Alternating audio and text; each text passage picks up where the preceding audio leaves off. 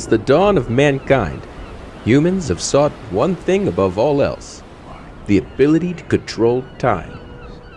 You see it in movies and science fiction novels, people talking about time travel. What if we could go forward into the future, to the past, with the intent to change something, to erase a mistake? What if we could stop time entirely? You'd never know if there was someone among you with this power. You might not feel the stoppage of time at all, aside from a small shift in your heartbeat, like a bike chain jumping gears. But the truth remains. There may be someone out there, stopping you from moving, from talking, if only for an instant. Maybe she's making a clever aside, playing a practical joke. Or maybe she's out for something more. As with any power, there's no guaranteeing this person will always maintain control over it. Perhaps one day, time will remain frozen for her. Every moment, every breath, stopped forever. A haunting thought, isn't it? Yet it's the type of thing that can only happen in the Unexpected Storytelling Podcast.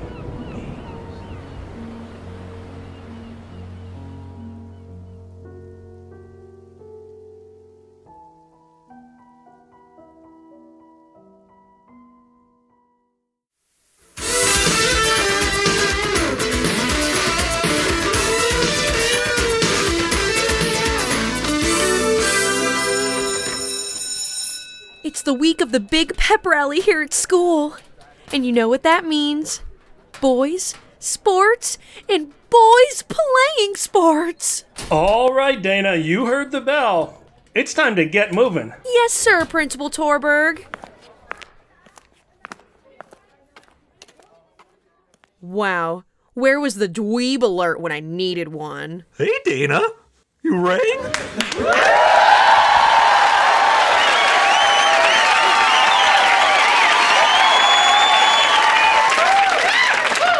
Sleaze, did you finish my math homework?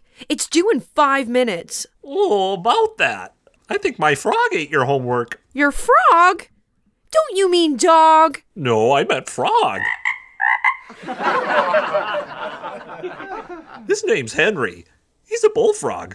Henry, this is Dana, my best friend. Why are you such a screw-up?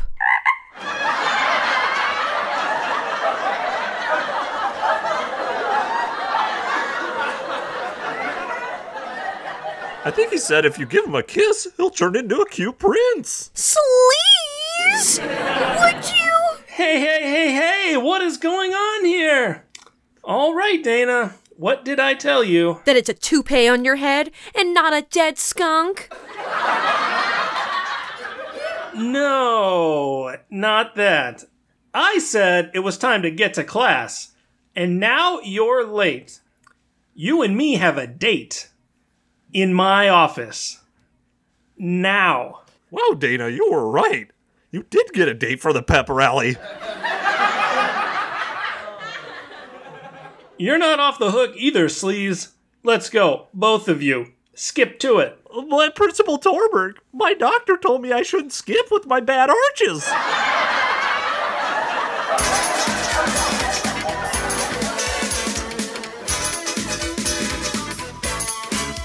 Now, this is the third time I've had to tell you both to get to class before the bell rings. What do I need to do to get you both on a proper schedule? Meow? Meow? What do you mean, meow? Well, whenever my cat Martha wants her food, she just meows at me. Sleaze, I am not going to meow at you. Well, how about a woof?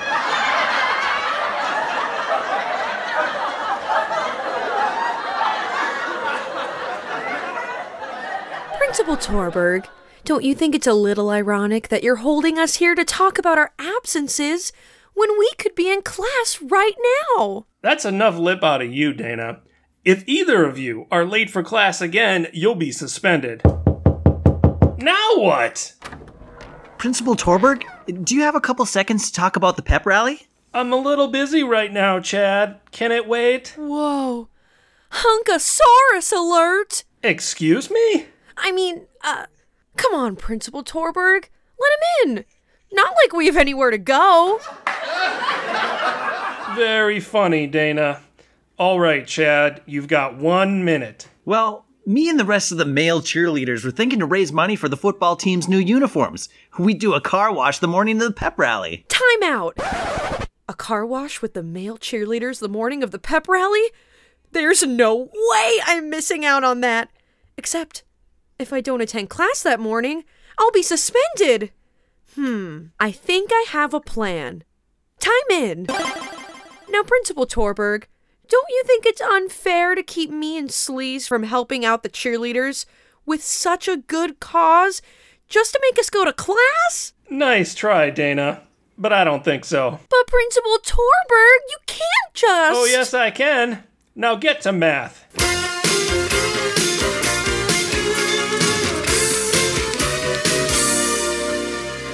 Hey, Dana, did you really mean it when you said you wanted to help us with the car wash? Yeah. Too bad Principal Torberg is such a scuzz bucket and won't let me. Well, I can maybe think of one way you can get out. Really? What? I'll do anything to get to that car wash. Why don't you drive your car to the parking lot we'll be washing them at before school?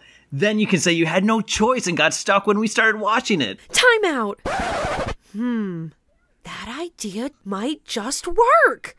Then not only will I get to see the male cheerleaders shirtless with a bunch of soapy rags, but I'll get a clean car out of the deal too.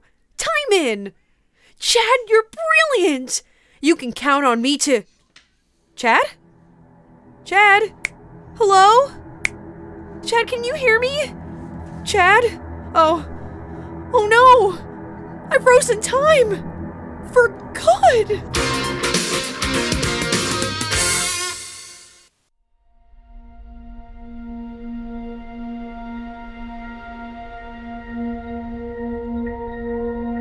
It's been 3 years.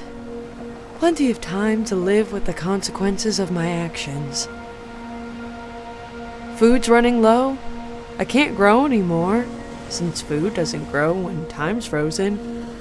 I'm going to have to move on to a place I've never known before.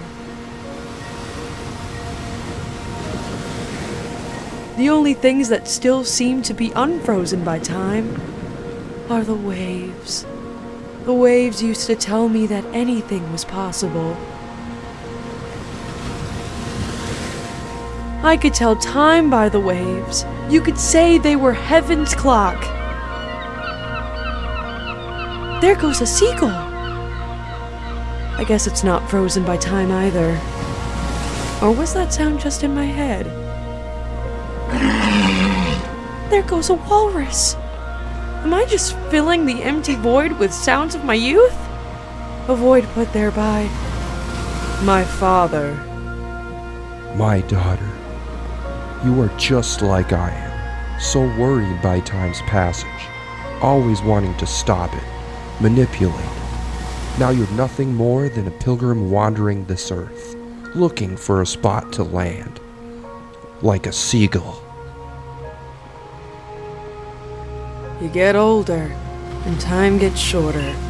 3 years as a child feels like 3 days as a father, a mother. 3 minutes as a grandmother. I suppose that's what damnation is. In a way, we're all damned the day we were born. The day time began for us. But what if we could go back in time? Back before we were born. Back when the universe was a soup. I could go for some soup right now. Really getting hungry out here. Time is nice, but you can't live in time. You can only die, day after day.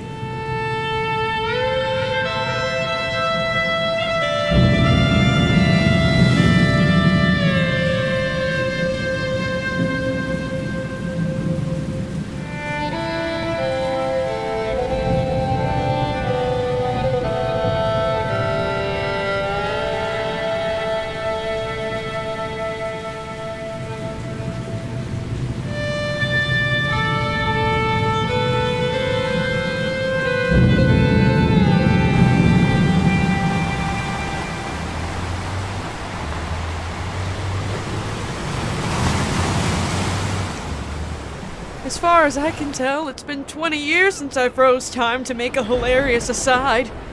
I've since moved out here to a lighthouse, living alone with just the sounds of the waves to keep me company. My daughter, someday you'll find that hell is just when the pieces of your life never come together. Now I just listen to the waves and think of my dad. I'm caught in this hell of my own making, thinking back to everything I did in my life and everything I didn't do. Also, I eat a lot of fish. In fact, let me go down to the beach now and check one of my nets.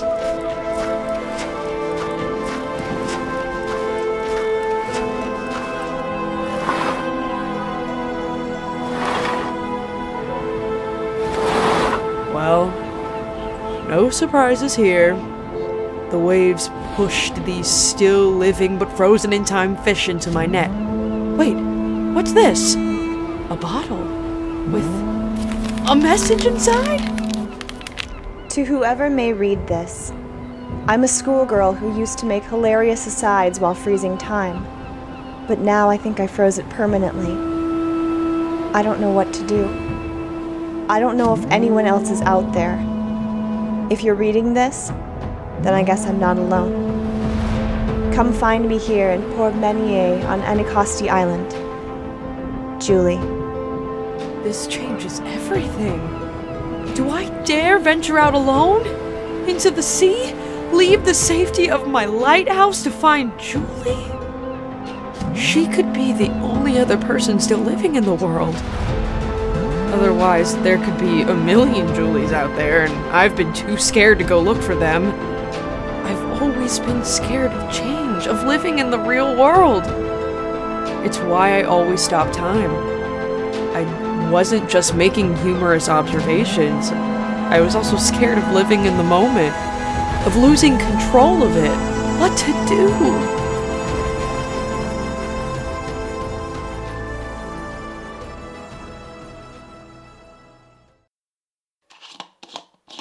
Alright, Dana, here's your drain plug. Pulling this out is the first step in changing your oil. But Dad, I can barely remember to change my underpants every day. Why do I gotta know how to change oil? Dana, damn it! This isn't a joke. Someday you're going to have to be an adult and you need to learn how to take responsibility, to change oil, to clear leaves out of the gutter, to be a mother, to take part of this world, and not just be someone who goofs off and makes hilarious asides in class. Trust the moon and the stars, follow your conscience, and don't play with time. It's a powerful force in the universe. It has the power to change things. It also has the power to doom you, especially if you freeze it when you want to make some comment and you don't want others to hear what your zany scheme is. That memory you heard actually happened in my head 4 years ago. Ever since then, one name has been stuck in my mind. Julie. I've walked toward her, toward salvation, to Port Menier. I just didn't realize how far it was, and now my feet hurt. It also took a while to build a boat made out of cardboard boxes and banana peels. And then I realized I could use an actual boat, since everyone's frozen. But here I am, mumps at sea, about to land, to perhaps see the only other human on Earth. Wait! There she is! On the shore! There you are. On the shore. Yes, Julie, I'm here.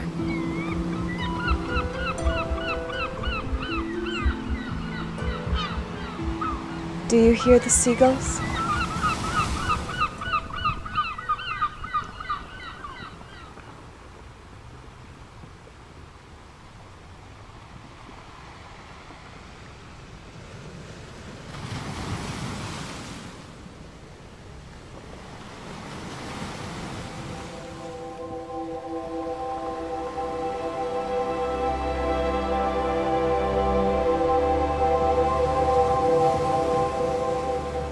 It's been 60 years since we met. We're now both 80 years old. But the world is... The world hasn't aged a day since we were 17. All those years, living the lives of people we didn't know. But you gave me hope. And you gave me fish. We are both seagulls, and our world is the dawning light they chase. Yet soon we will be no more.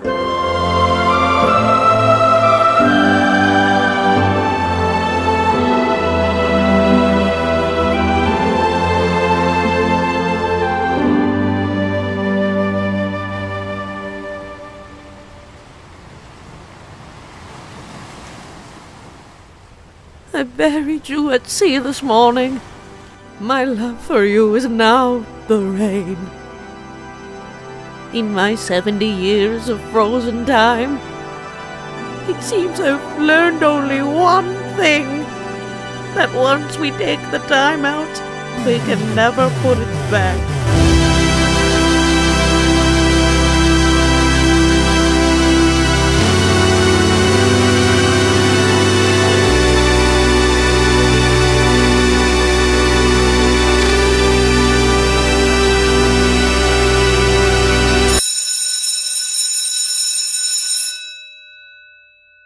All right, Dana. So you're gonna drive to the... Wait, you're not Dana. Help! Somebody get this old lady away from me. Hey, what is going on here? Listen, I don't know how an elderly woman who's dressed like a teenager got in here, but I need you to get out of my office. Now! Is that a toupee on your head, sir? Or a dead skunk? Dana?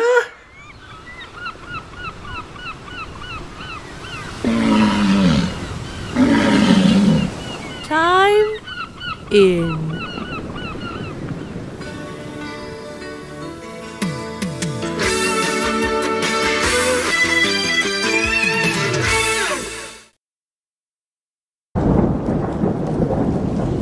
Well then, we hope you've learned a thing or two about the dangers presented in the power to stop time. Maybe you'll give the idea pause, should you ever be granted this ability. To be sure, the temptation to stop time and play a harmless joke on someone may be strong. But would it be worth it? Something to think about. That's our show for this month. We invite you back next time for a tale about a man with a secret. A secret so big, so unbelievable, that no one on the planet would believe him if he told him. And that secret he's been carrying around for his whole life? Well, if you have to know, you'll need to tune in for Secret Leprechaun. For the Unexpected Storytelling Podcast, I'm the old man, reminding you to keep finding ways to make your life a little more unexpected. Goodbye.